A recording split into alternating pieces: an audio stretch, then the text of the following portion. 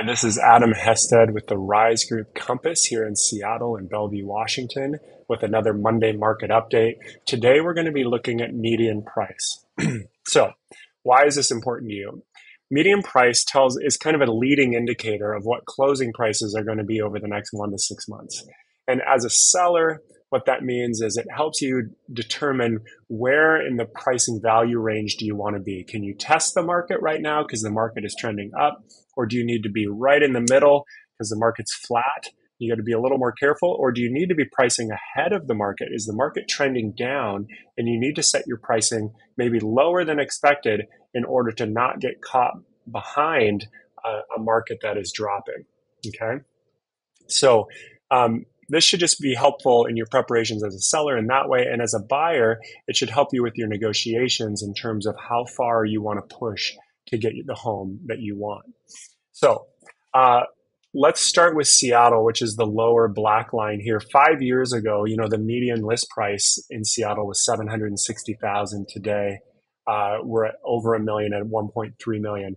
But let's look specifically at the last year. Last year in Seattle, we were at $1,050,000, and today we're at $1,030,000. That's basically over the course of a year about a flat line. There's been no gain or loss in the market.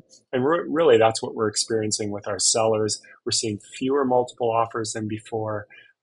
We're seeing a little less pressure in the market. It varies depending on neighborhood and home quality and price point.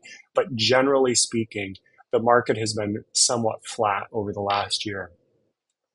For Bellevue, over the last 5 years, we've seen a huge increase from 1.8 up to 2.8 median list price. That's a big jump over 5 years. But if we look at the last year, we see that it was at 2.805 last year at this time. We saw a strong run up through the spring of this year, and then a pretty strong drop that's been happening through the spring until today. So we've gone from 2.80 to 2.89, or basically 2.9. Still a trend up, but if we're paying attention to the trends, then the last 3 or 4 months, we've seen a strong trend down in Bellevue, which is an indication that the market there is slowing, that pricing is going to come down and even out. And I think what's interesting is to compare these two markets. There just is a lot more variation in Bellevue over time than there is in Seattle. I think that has to do with bigger price points.